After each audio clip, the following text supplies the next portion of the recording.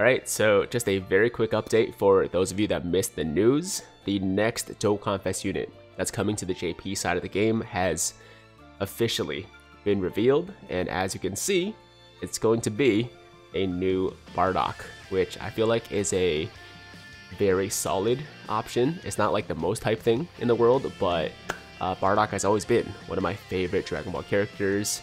I've liked him since the original movie, and then his appearance in the Dragon Ball Super Broly movie just kind of solidified my love for the character. You know, he's basically like a more edgy, badass version of Goku, right, with the face scar. So yeah, Bardock is awesome. I'm excited for this unit.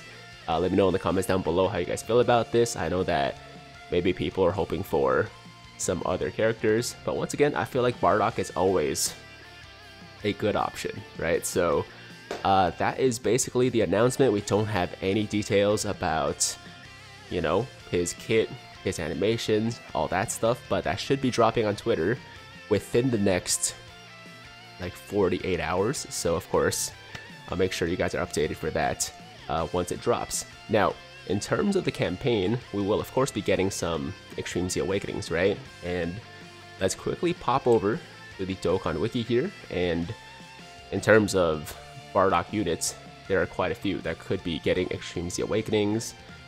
For example, we have the Dokkan Fest AGL Bardock, which was the last summonable Bardock unit we got, I'm pretty sure. So yeah, for this guy, he dropped in March of 2020 on both sides because he was the Saiyan Day unit, right? So the AGL Bardock / Super Saiyan Bardock, I think, is a pretty likely candidate to get an Extreme Z Awakening, although he is still relatively new, you know, like it's been 2.5 years, but there are other Bardocks, specifically the Int Super Saiyan 3 Bardock, who is in much more need of an EZA, who definitely deserves an Extreme Z Awakening over the AGL Bardock, because this guy is, design-wise, one of my favorite characters in the game, one of my favorite units in the game, but he's just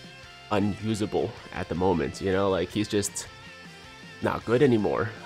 So this dude who came out in November of 2017, June 2018 for Global, literally almost 5 years ago for JP, I think he's probably the most likely guy to get an Extreme Z Awakening, because it's just time. It's time. We're getting a new Bardock, even though it's not a Super Saiyan 3 Bardock. It would make sense for them to give Int Super Saiyan 3 Bardock that Extreme Z Awakening. I mean, look at his passive, man. He gets attack and defense plus 100%, and then all super class allies attack plus 40% when HP is 70% or below. Now, if you look at this passive by today's standards, right through the lens of a modern day Dokkan player, that is awful. Like, if a free-to-play unit had this passive, it'd be like, that is an absolutely trash unit, right? But this is what passed for, you know, good passives back 5 years ago, and it was great when he released. But now, I want to be able to use Super Saiyan 3 Bardock again. Of course, he needs a lot more defense, he needs a lot more attack, he just needs a lot more everything. You know, he needs a lot more of everything to make him usable again.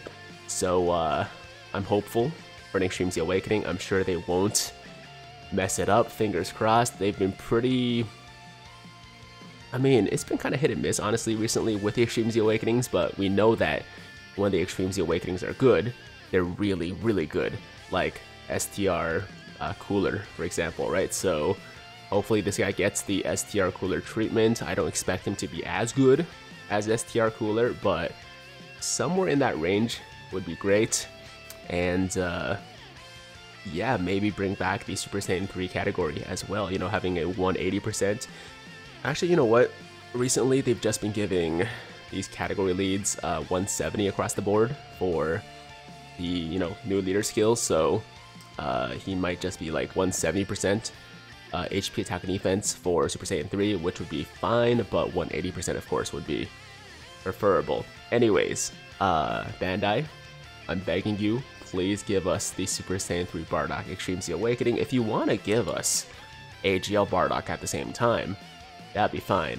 But I want the Int Super Saiyan 3 Bardock EZA 100 times more than the AGR Bardock EZA right now.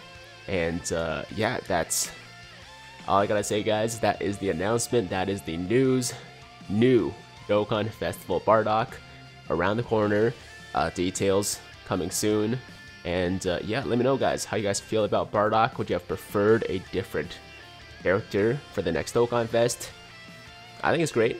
I have no issues with this. So yeah, that's all I gotta say, guys. Thank you so much for watching. As always, if you liked today's video, then make sure to like the damn video. Sub to the channel if you're new, hit that notification bell so that YouTube knows you want to stay up to date with all my latest content. And until next time, have an awesome, awesome day. I'm Tiger with Tiger Uppercut Media, signing out.